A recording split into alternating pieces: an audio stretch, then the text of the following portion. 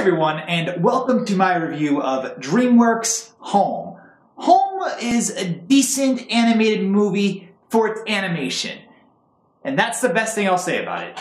However, its plot has tons of holes, it's very up and down, the voice actors don't really act, and it's just not that enjoyable overall. I went to the movie with low expectations. I came out feeling mediocre about it. I didn't hate it at all. One thing about DreamWorks Animation is whenever I know they're going to be releasing a movie and I see a trailer for it, I will watch the trailer and I'm either really excited or I become apathetic towards it. And then I just wait to see it when it comes out. Home, apathy. Total apathy, and I left feeling still apathetic. I don't think it's a bad movie, but it's geared towards children. It doesn't have the same effect that How to Train Your Dragon 2, or How to Train Your Dragon, or even Rise of the Guardians has. And Rise of the Guardians is what I think will happen to this movie. It will do well, like Rise of the Guardians. It will make its money, but it will not become a franchise or this gigantic series. Maybe DreamWorks might try to do that, but their budget is so constrained at the moment due to financial setbacks. I can't imagine them trying to really milk Home for everything it is, because it's not really that much of an amazing, amazing movie, except for its animation, because anything that really comes out of DreamWorks Animation is very good with its animation overall. The movie stars Jim Parsons as O, Rihanna as Tip, Jennifer Lopez as Tip's mother, and Steve Martin as the captain. None of them are voice acting except for Steve Martin. I didn't recognize Steve Martin as the captain. Pip sounds exactly like Rihanna. I'm not sure of Rihanna's age. I don't listen to Rihanna's music, but she plays a 12-year-old girl.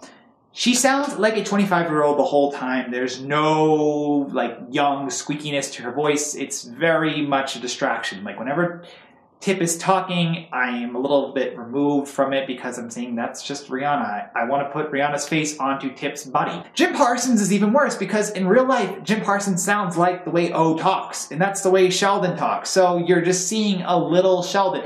And he even has Sheldon's quirks and weirdness. However, O as a character is actually very interesting and he's kind of cute. And his animation I really like. Some of the jokes in the movie were pretty good too, and it worked for Jim Parsons' quirkiness that he had. But when it comes down to realizing that O is different from Jim Parsons, that's not going to happen.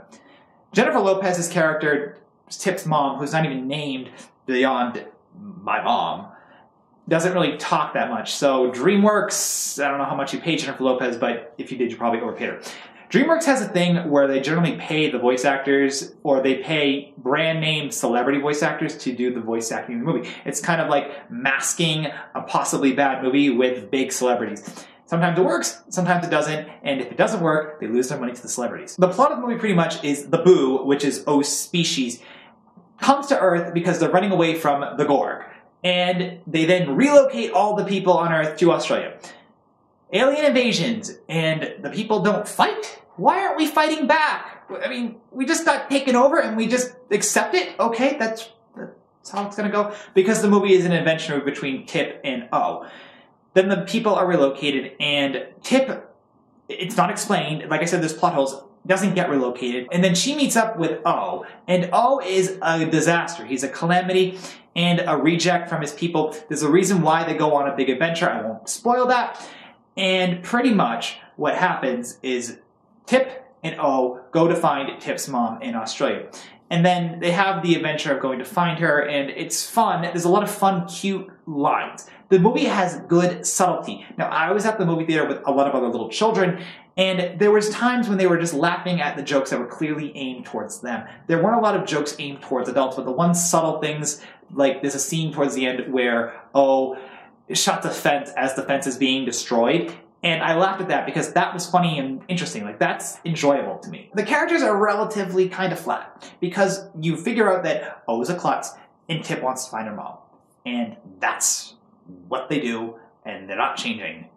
They're fun together in a group, but again, it's like you have Jim Parsons and Rihanna talking on a podcast or something like that. Overall, and I'm not really going to get too much more into the plot because I don't want to spoil it for you guys, because if I start to talk about the plot, it will be spoiled. But it's an adventure movie between Tip and O, And I would say it's a 3 out of 5 or a C out of an A to F on like a grading scale. It's a decent movie animation-wise, but plot-wise, it's just not that great. It's not going to be winning an Oscar, and unfortunately, this is Dreamworks' only theatrical release this year. Like I said, I was apathetic going into it. I was apathetic leaving it. I'm just letting you know how I feel about it. So let me know in the comments below if you'll be seeing Home, if you were excited to see Home, if you completely disagree with what I'm saying about Home. I don't think Home is a bad movie.